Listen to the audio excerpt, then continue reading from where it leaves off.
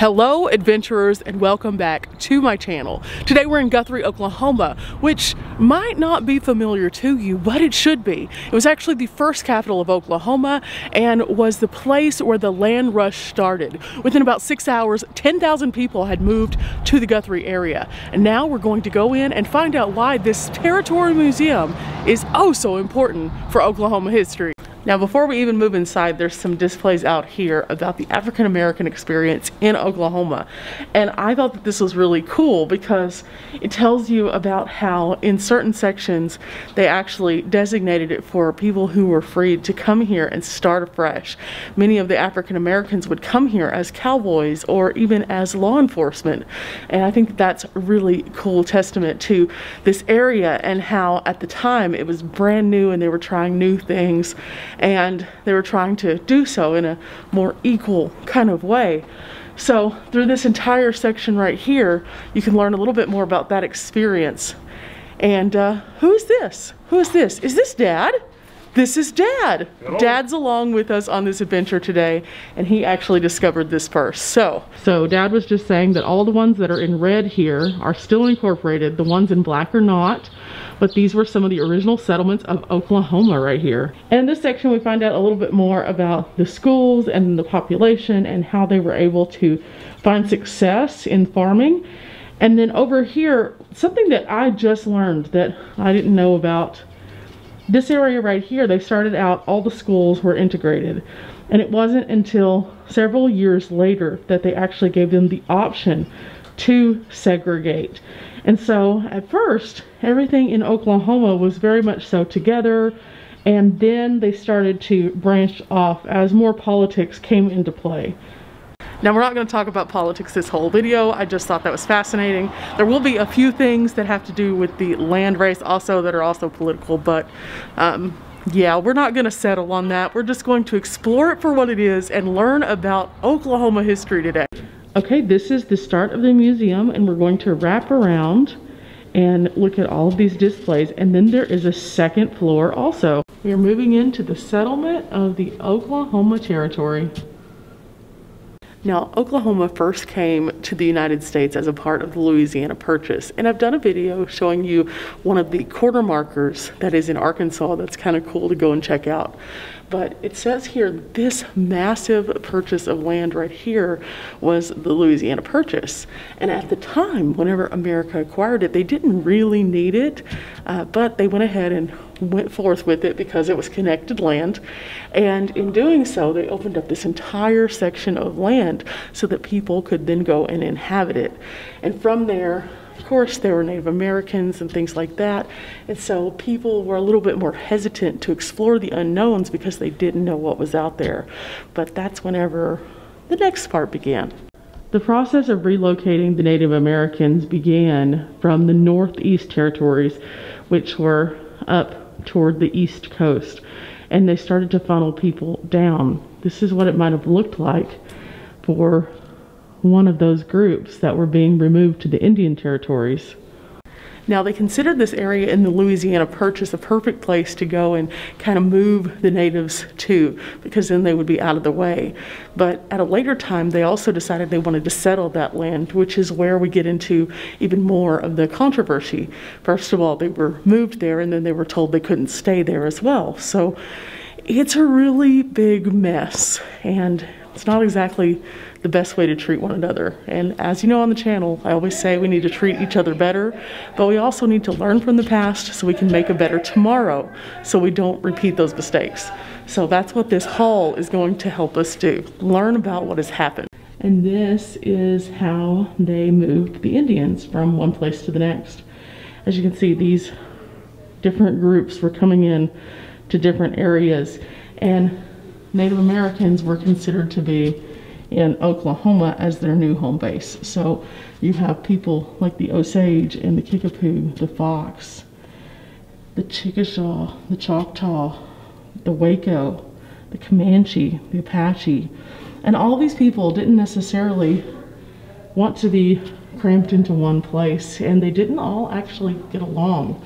So on top of having to be relocated, they also had a lot of internal issues which would come from this in addition. And rightfully so. These people were spread out and had their way of life based on the climate that they lived in. And then suddenly they were thrust upon Oklahoma. After the Native Americans were relocated, they basically broke up the lands into certain tribal sections. And as you can see, this is a very truncated version of what actually happened. So they had tons of different tribes, but they only had 5 sections really that they put them in. And because of that, again, there were a lot of issues. They remained here for several years until the land rush. When the land rush began, some of these subsections were actually opened up for people to come and take whatever they wanted, to make their claim. That was their piece of the world that they were going to stake their claim to, and it was going to be where they lived.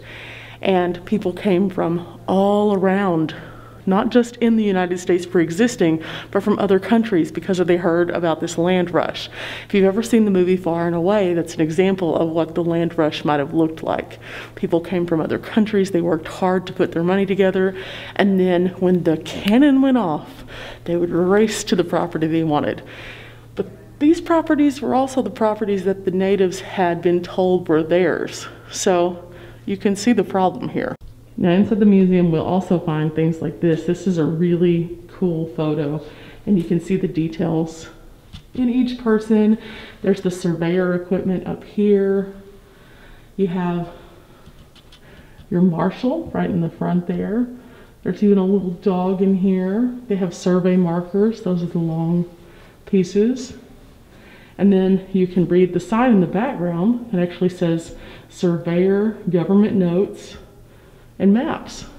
And then inside the cases you can see what those tools looked like a little bit better. This is actually a compass that belonged to one of the surveyors. Now during the process of the land being settled and after the land was settled, trains became a big, huge thing, not only here in Guthrie, but across the whole state. And you had several different lines that would do short rides and then several that would do longer rides.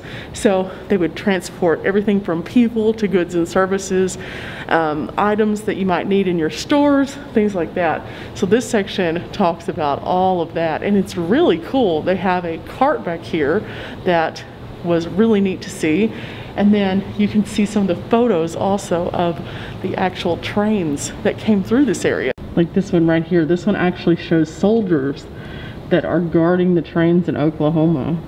Now let's set the stage. It's 1889, and it is time for all the people who have poured into this area for the land rush to actually make their race.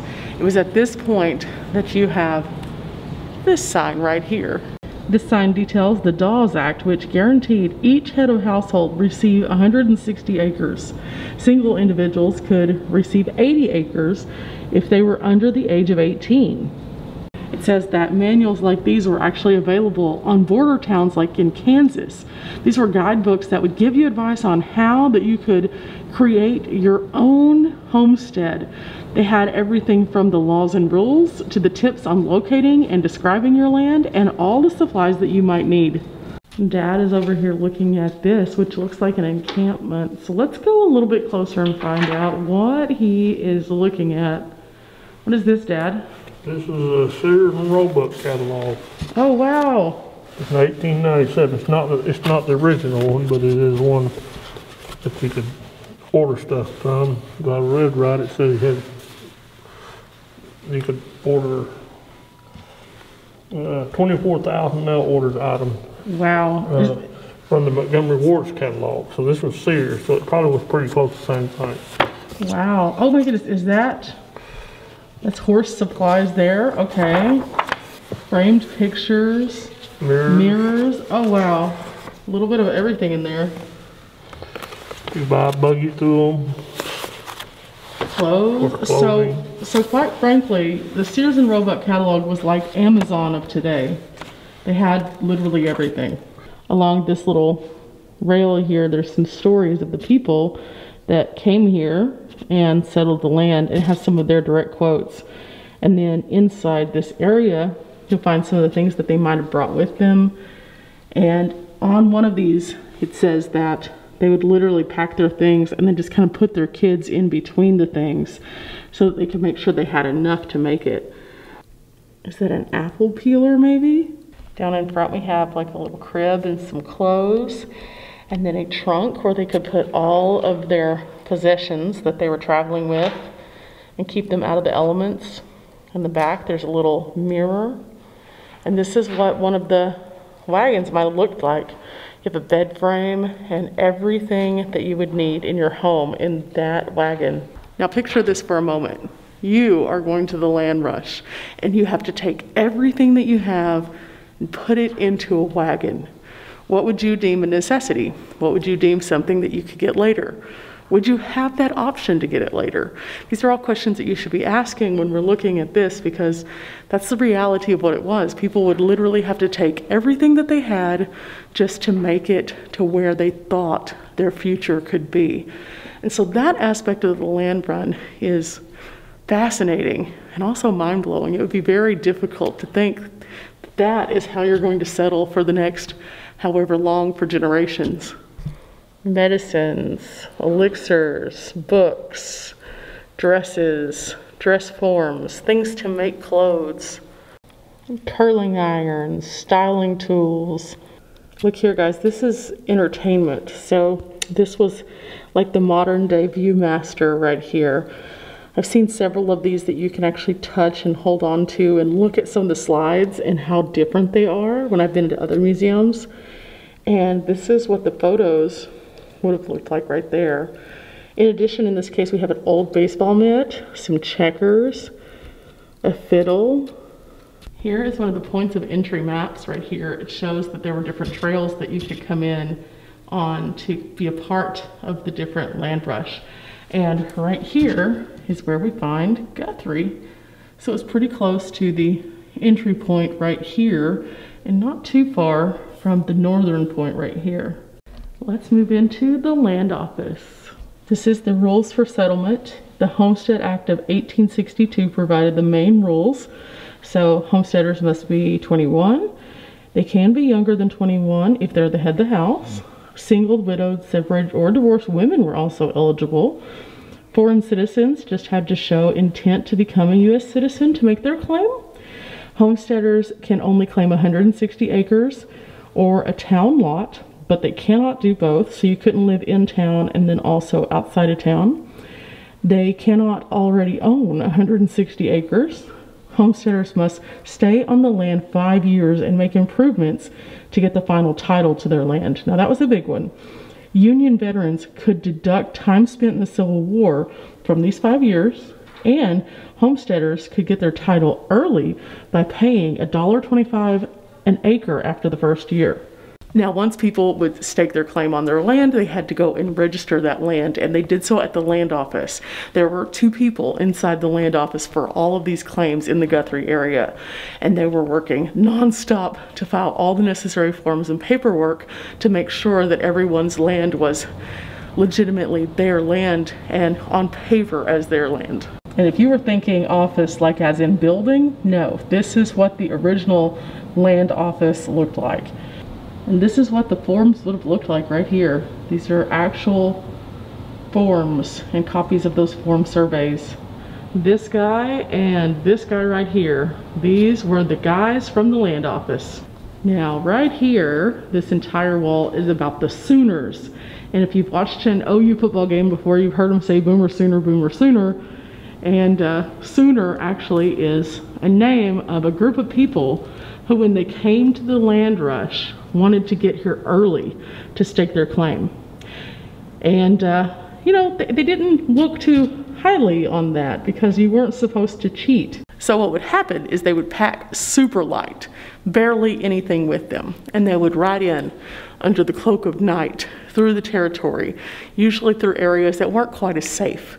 They'd get to the property and then they'd hide out and hunker down kind of. And then they would hope that they eluded the authorities because you weren't supposed to do that. But they wanted that stake of land so badly they were willing to risk it all to get there early so that they could call that piece their own.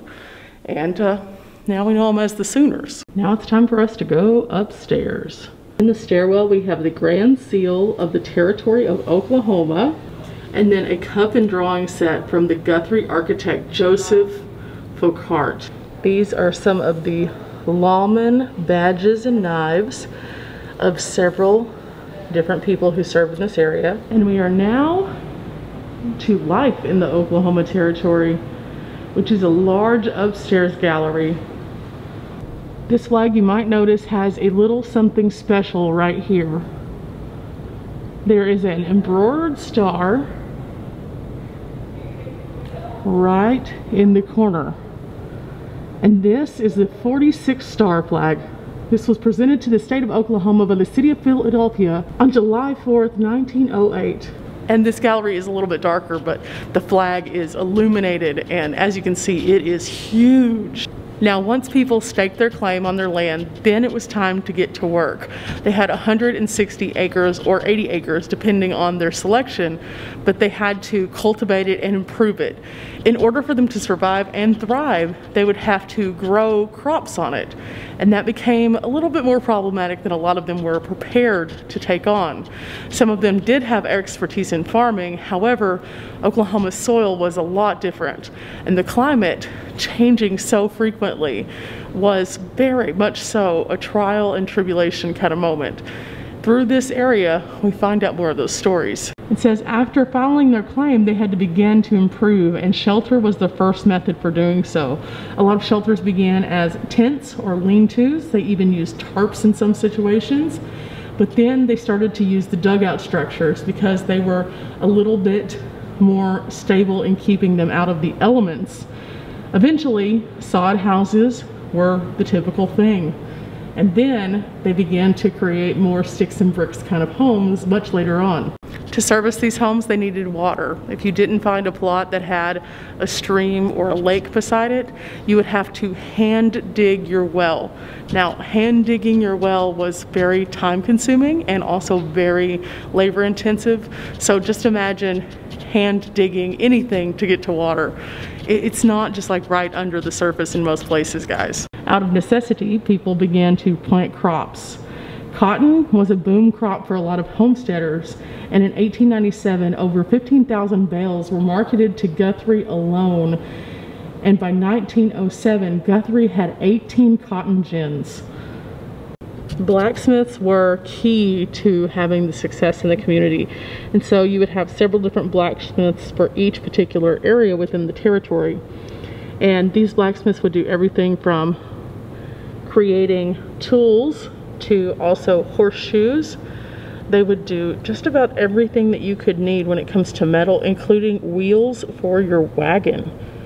Despite the difficult nature of life on the new territory, not everything was absolutely hard all the time. They did have entertainment and things like that. They had downtown areas which would offer goods and services that were easier to access, and places like Guthrie thrived. And one of the reasons why is because they did have this epicenter for everything. And so living in the Guthrie area, you could go to an opera house and see a show, or you could go to a restaurant style dine-in experience and enjoy yourself. Schools in the territory began to emerge, most of the time through borrowed labor from those who were going to have children in the school system. They were not much, just usually one room, but they offered an education to the kids so they could learn simple basic things that they could take with them into the world after only a few years.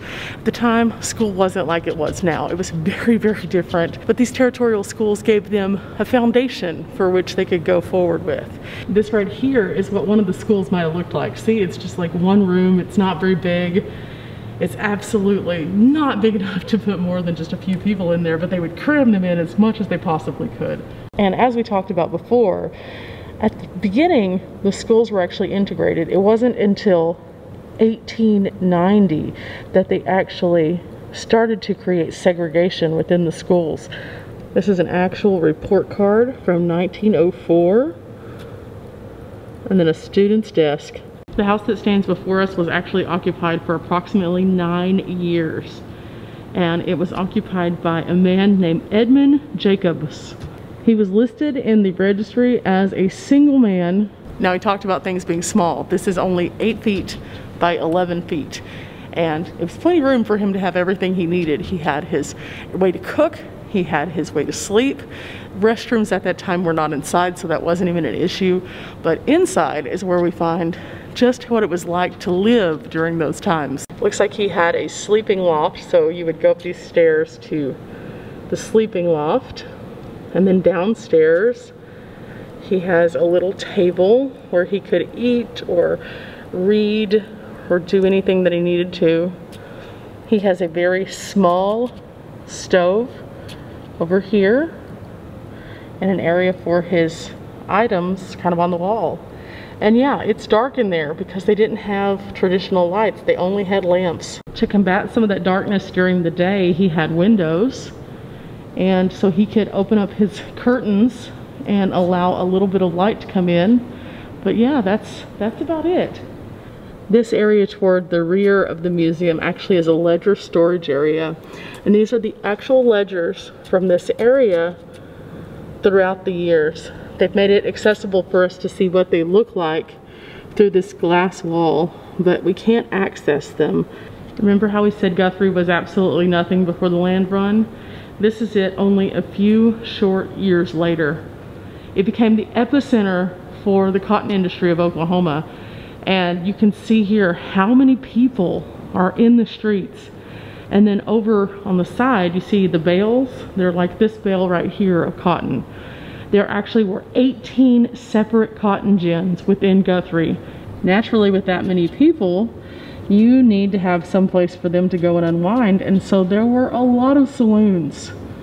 A lot of saloons. But something I didn't know until just this moment was that Carrie Nation, who we've seen at some other sites, actually lived in Guthrie for a little while. And her outlook on life was that you didn't need alcohol, you didn't need bars, and instead of approaching that from a peaceful standpoint, she took a hatchet and would just go in and randomly start hacking things up so it would mess up their business. So she wasn't supported by a lot of people because of her actions. But she lived in Guthrie, and it was during this time when all these saloons were everywhere. Okay guys, so we came to this area that has like this little casket and this organ and obviously a black dress, and it is the recommended time for dress and family mourning section. I didn't know there was a protocol for this, but clearly there is. Wow, this is interesting. So it tells you your level of mourning and how long you should be doing it. A widow should mourn her husband for 2.5 years, and there's steps to how she should mourn. A widower should only mourn for 3 months, and there's only 1 step for him. A mother for a child, 1 year. A child for a parent in general, 1 year. A wife for the parents-in-law, 2 years. A wife for a sibling, 6 months. Grandparents. Granddaughter for grandparents is 6 to 9 months. But mothers for parents-in-law of married children should be 6 weeks. And second wife for husband's first wife, 3 months. Wait a second, time out. Second wife for husband's first wife's parents, 3 months. Here we learn a little bit more about the law enforcement in the territory. And they have these bronze busts of some of the more predominant people of the area, a few badges and a few of the guns that might have been used. And then definitely a good read for what is in this case over here. All of the people that are called the 3 Guardsmen of Oklahoma. But the reason that they needed this law enforcement was because they had people like this, the Doolin Gang and Tulsa Jack. Wow, okay. The Battle of the Ingalls, and then the Guthrie Federal Jail. So all of this factors into those law enforcement officers. But let's not forget Miss Bellstar herself. We've seen several different places where she's been a problem. And then right here, Cattle Annie and Little Breeches. I haven't seen anything else about this one, but that's interesting. They earned their fame during their teenage years. Into the jail we go, and looks like somebody's locked up. Who are you? This is the actual marshal record from 1889 to 1900, and it is packed. There was a lot of stuff going on. It says the most common violations were fist fighting, drunkenness, lot jumping, gambling, illegal wood cutting, prostitution, and running bawdy houses. So Dad was just at this and he was watching it, and then he directed me to this sign right here, and this sign is so fascinating. This is crazy facts. So early movies, like the one that's on the screen right here, movie makers used to use paroled outlaws such as Emmett Dalton and Al Jennings for their characters in their earliest of movies. That is insane. So there's two different movies that play here. The first one is the Dalton Raid on Coffeyville, Kansas, and it actually is starring Emmett Dalton. And then there's another one called The Bank Robbery with Al Jennings playing in it. There's even more interesting information in these little journals right here, and this right here takes us to this right here, which has a crazy story also. Now, if you've ever heard of the $6 Million Man show, there is a episode called The Carnival of Spies. Now, I've heard about this before, but I didn't know that it would link to Guthrie, Oklahoma today. Now, what happened in the show was they actually were grabbing down what they thought was a mummy, and it turns out that it was a real arm. Now, this was kind of a crazy discovery. It was discovered in the fun house, and they were able to do DNA and pull information and find out that it was actually linked to right here in the territorial area. It happened in 1976, and the identity made national news. It says right here that they actually returned the mummy to Oklahoma for burial after discovering that it was outlaw Elmer McCurdy. And if you want to find out a little bit more about McCurdy and just how he ended up there, definitely come to the Territorial Museum and read this. Now, this section of the museum is about the road to statehood itself and just what it took to get there and to earn that star on that flag. So each display has a little bit of information. There is a lot of reading through this section, so I definitely recommend you come and take the time with each one of them. But let me show you a few of the highlights. Now, at the time of Oklahoma wanting to become a state, Congress regarded the traditional Indian communal ownership of the land as a major obstacle toward traditional statehood. Congress insisted that the Indian Territory must be altered to conform to the American tribes. Now, by doing so, they wanted to form the 5 civilized tribes, and they wanted to basically condense the Native American presence in the area. This, of course, proved problematic, and the Native Americans were not on board for this. However, like the government does, it pushed through its thoughts in order to move forward towards statehood. Things like this became commonplace. Signed into law on June 16, 1906, the Enabling Act did more than just join Indians and Oklahoma territories into a single state. It also set guidelines for achieving Oklahoma statehood. And in doing so, it broadcasted the differences between the territory and the statehood. This is one of the election pins that actually existed pushing for statehood in Oklahoma. And like with all things, in order to be a state, you need representation. So they began to start elections and created a platform for Democrats and Republicans to run in the state with backers financially. Now, at the time of this happening, Oklahoma was a Democratic state. The election proved that Democrats would sit in those seats and Republicans were kind of forced out. We know in more present day Oklahoma that it does trend more into a Republican state, but it began as a Democratic state. Another interesting photo, this was actually some of the people of Oklahoma that were lawmakers. Look at this group right here. Now, throughout this area where we talk about the Constitution, there are several different artifacts like this, which includes a copy of the original Oklahoma Constitution that was printed by the Guthrie Daily Leader.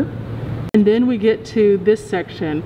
This is where they actually voted to change the capital from Guthrie, where it had been, to Oklahoma City. And the reason that they chose to do this was stated that it was a larger economic impact area because of the direction that the trains would come to and the industries that were popping up there. Now, you might be asking yourself the same question that I did. Why did they change the flag and when? And to answer that, see all of this red right here? This actually became problematic. And it happened because of something called the Red Scare that happened at the early 1900s. People were afraid that displaying this much red would actually trigger people into this fear. And so they opted to change the flag. So the Red Scare changed this red flag in the early 1900s to an Oklahoma flag that we're more familiar with today. Okay guys, that was the Oklahoma Territorial Museum here in Guthrie, Oklahoma. I hope you have enjoyed coming with me and having this historic day in Oklahoma. We learned so much. We learned about Oklahoma as a state. We learned about Guthrie as a place. We learned about the land rush. We learned about the Trail of Tears. And today I feel as though we have a little bit better understanding of the state of Oklahoma. If you've enjoyed today's video, make sure that you do hit a like, subscribe if you're interested in future content, and remember, I do upload every Tuesday, Thursday, and Sunday. Till next time, guys.